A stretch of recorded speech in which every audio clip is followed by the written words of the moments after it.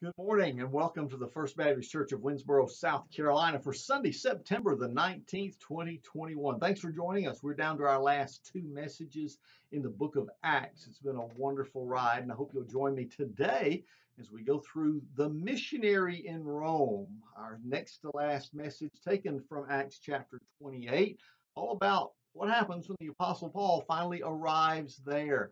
Now, in light of this idea of missionary work, we're actually celebrating something this week, an emphasis we do every September at South Carolina Baptist churches about our mission work locally in our state through our South Carolina Baptist Convention. We take up something called the Janie Chapman Missions Offering, and those monies are used to help subsidize extra mission work on top of what we already do through the cooperative program and other mission efforts. The theme this year is Transforming Lives Together. Interesting that it's something we've been doing since the very first century of the church when we learned these principles from the early missionaries like the Apostle Paul. There's some great videos online if you want to check out some of this stuff yourself, or even if you're in South Carolina, let us know if you need one of the prayer guides and you can pray for some of our missionaries during this emphasis, which we're doing all the way to the end of September. Well, as we get to this particular passage, though, looking at the life of the Apostle Paul, he's an interesting missionary character right now because he's under arrest. He's in chains, and yet it's not stopping him from sharing the good news of the gospel everywhere that he goes. Right now, we're in chapter 28, and as we look at verse 11, we see where again, the travel is going to be taking Paul in this day, written by, remember, Luke the physician, who's the author of the book of Acts. And he says, after 3 months, we set sail in an Alexandrian ship that had wintered at the island. So they've been stranded there at Malta, but guess what? God's been using Paul in a great and mighty way, which echoes down to the Christian nature of Malta even today. Goes on to say that after they spent this time there, they finally get on this Alexandrian ship, and this is a ship that says it has the twin gods as its figurehead. Putting in at Syracuse, we stayed there 3 days. From there, after making a circuit along the coast, we reached Rhegium, and after 1 day, a south wind sprang up. The second day, we came to Puteoli, and there we found brothers and sisters and were invited to stay a week with them. So we finally came to Rome. Did you notice the months, the days, a week here and there? You know, in this day and age, we take for granted the fact that we can just jump on a plane and internationally travel thousands of miles and arrive somewhere before you can blink an eye. In fact, most of us could get to Rome, the capital of the old Roman Empire, faster today from America than Paul could get there in his day from Malta. Isn't that amazing?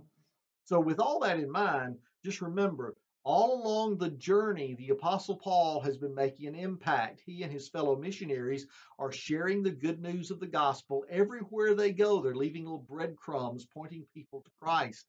It's not in vain. Every place they stop, they're not frustrated, they're not upset.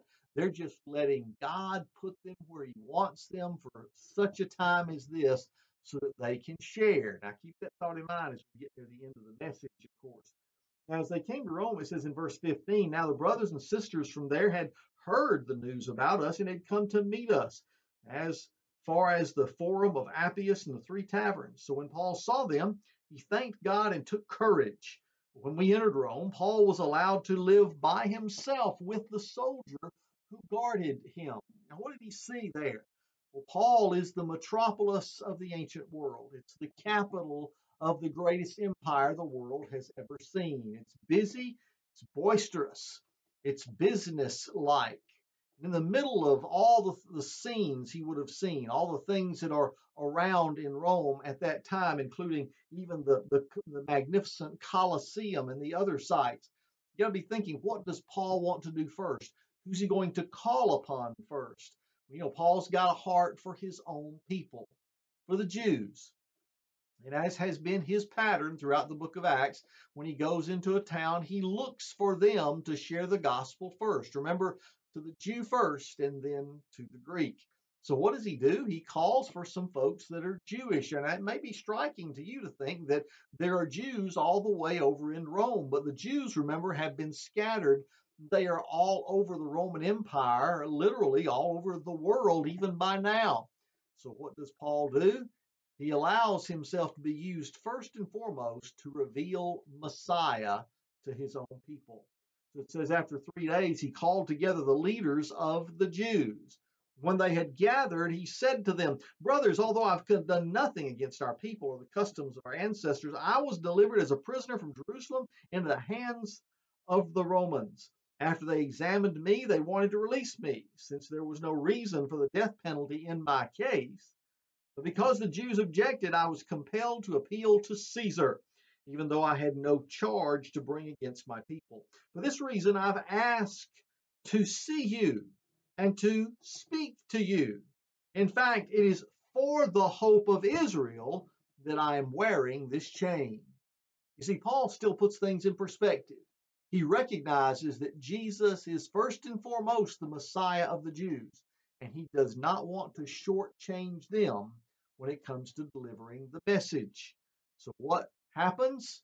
Well, first of all, as Paul begins to reveal this, there seems to be some great curiosity. Look at the curiosity of the folks he'll be talking to. These are the Jews of Rome now. Notice they said to him, "We haven't received any letters about you from Judea. None of the brothers has come and reported or spoken anything evil about you, but we want to hear.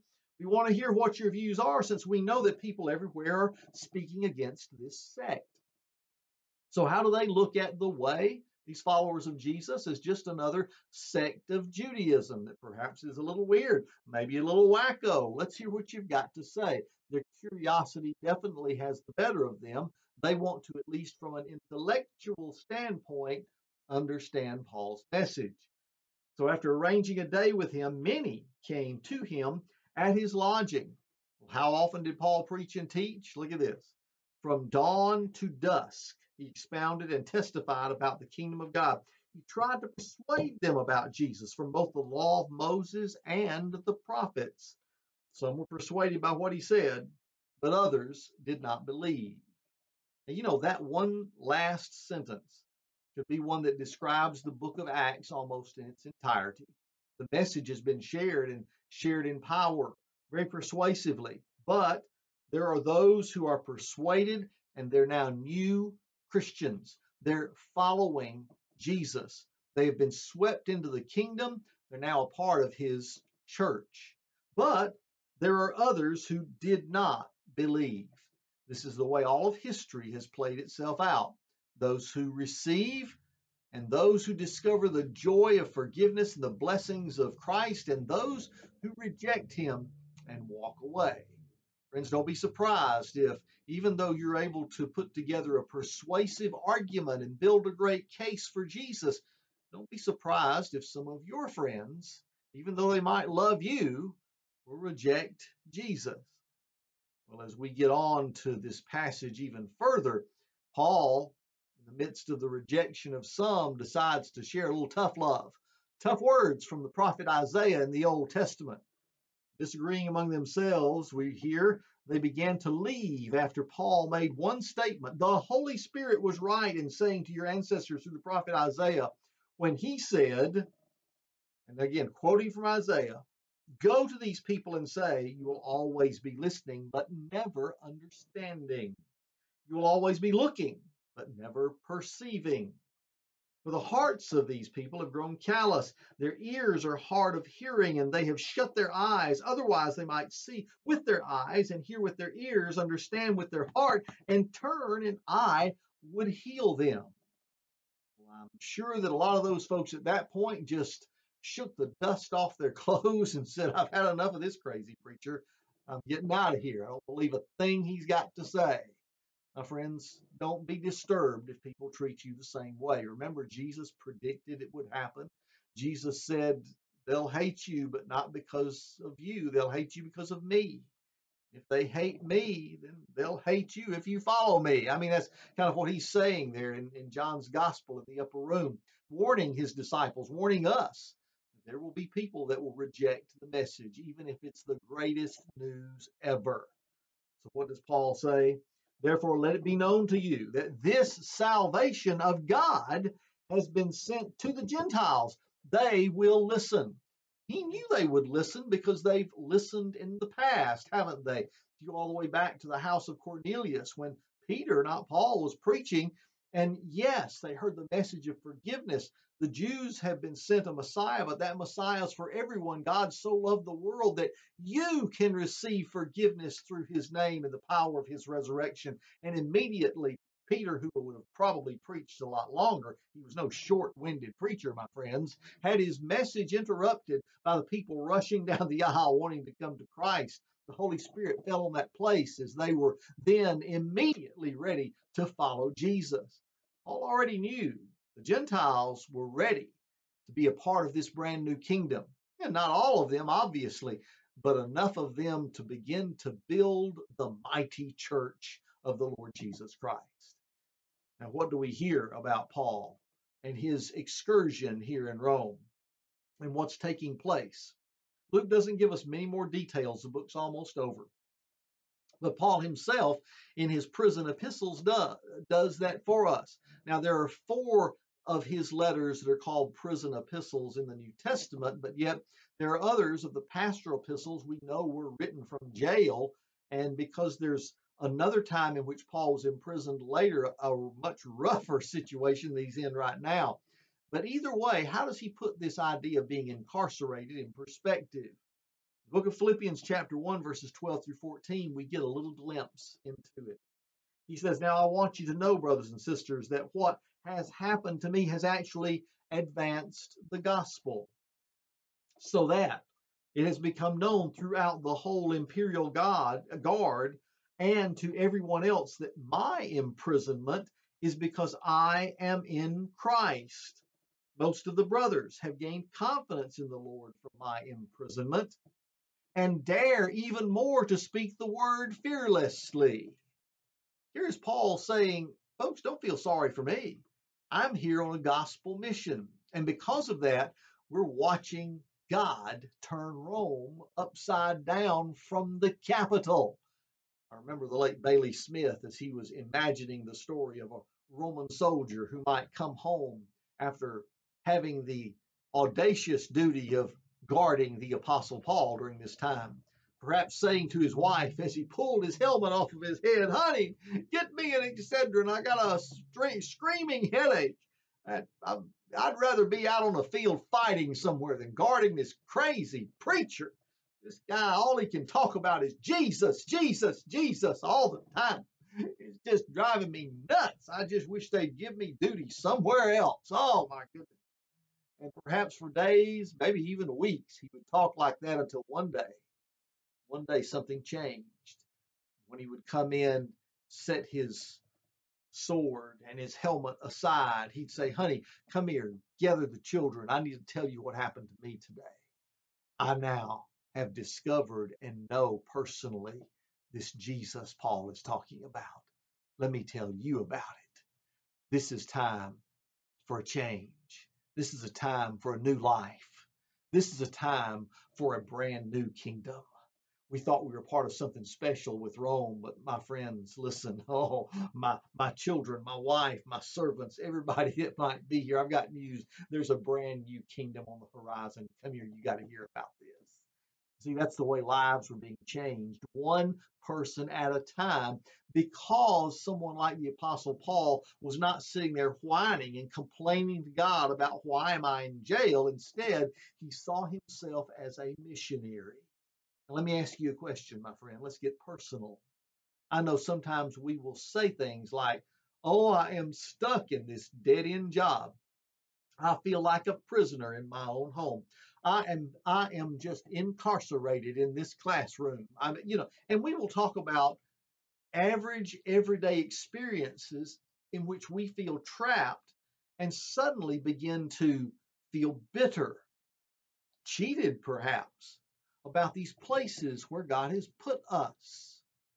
Perhaps if we saw ourselves the way the Apostle Paul saw himself and we expected him to put us in difficult places so we could be gospel witnesses, it might change not only our attitude, but it might win some people to Jesus.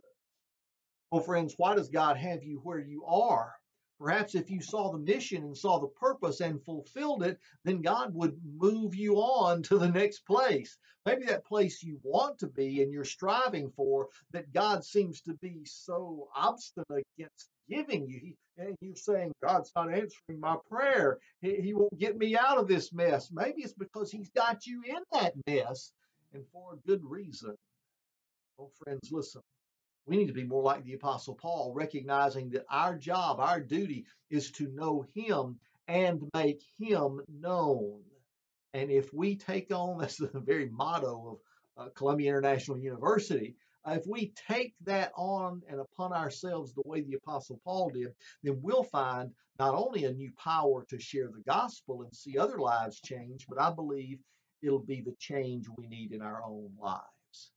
Now, as I closed our devotional time in the Gospel of Matthew, I was quoting, especially during the resurrection passages, from the great Herbert Lockyer Sr., who passed away in 1984, in his little book, The Week That Changed the World. There's something that he does near the very end of his book as he talks about the book of Acts. Yeah, not talking so much about the Gospels, but suddenly talking about the power of those apostles to share this message. Listen to what he says.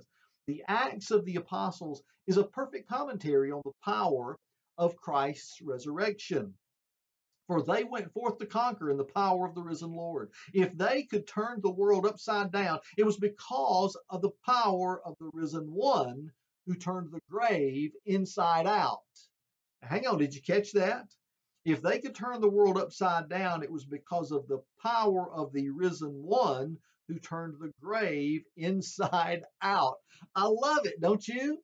Now, to grasp this, he talks about the two different kinds of power represented by the gospel.